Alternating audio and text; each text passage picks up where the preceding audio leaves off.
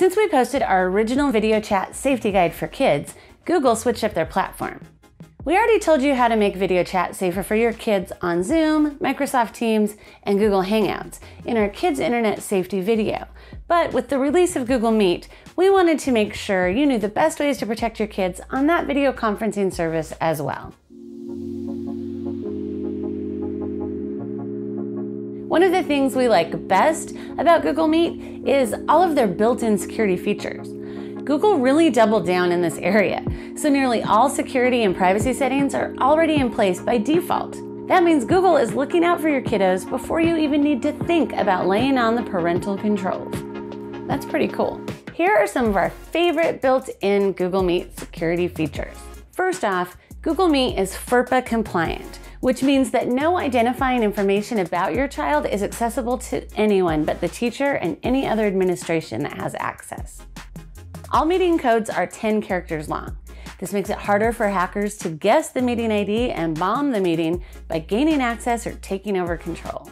Any participants that aren't part of the host organization that set up the meeting are going to have limits on when they can join a meeting, how they can request to join a meeting, and whether or not they can get back in after the teacher or other host has left. And only the teacher or meeting creator can mute or remove other participants. So a bad actor won't be able to boot the teacher out of class or take over the audio. And best of all, every bit of data in Google Meet is encrypted. A new encryption key is created for every meeting, and it only lasts for as long as the meeting was scheduled.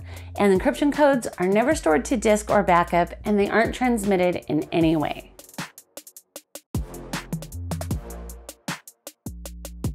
Just because Google Meet has a pretty robust built-in suite of security features, it doesn't mean you can neglect other safe online practices. So no matter what video chat app your child is using, keep these safe practices in mind. Try to use an avatar instead of an actual photo of your child if something like that is required by their teacher. Don't give permission for your child to be recorded during any meeting. Never let your kiddo participate in private chats. And make sure that you are supervising all of their online activities, even if your child is in class with their teacher. It looks like online learning is here to stay, so make sure your kids are as safe as possible during their online classes and other video chats. And don't forget to check out our other kids safety videos to find out how to add parental controls to Zoom and Microsoft Teams. But before you go, like this video and subscribe to our channel. That way you can stay up to date on all of our new videos and product reviews that are uploaded every single week.